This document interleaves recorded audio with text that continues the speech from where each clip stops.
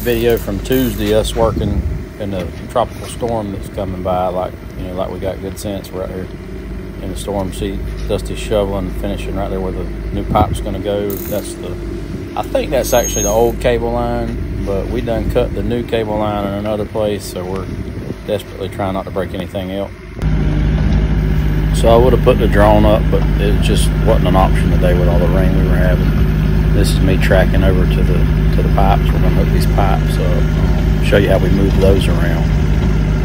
Even though the camera angles aren't as good as we would normally have, but check it out. So we hook the chain or bind or whatever you have just in that hook, loosely like that. And then when you pick the pipe up, I wish I could show you better, but I was running it one-handed. But when you pick the pipe up, if it's out of balance, you just shift your bucket one way or the other. So like right there, I should shift it, and I did. I shifted it to the right, but I don't think I got it on camera.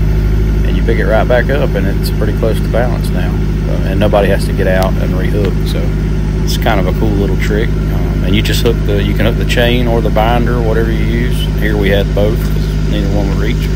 You just hook it in the ends of the pipe, nothing fancy. Just hook it right on the end.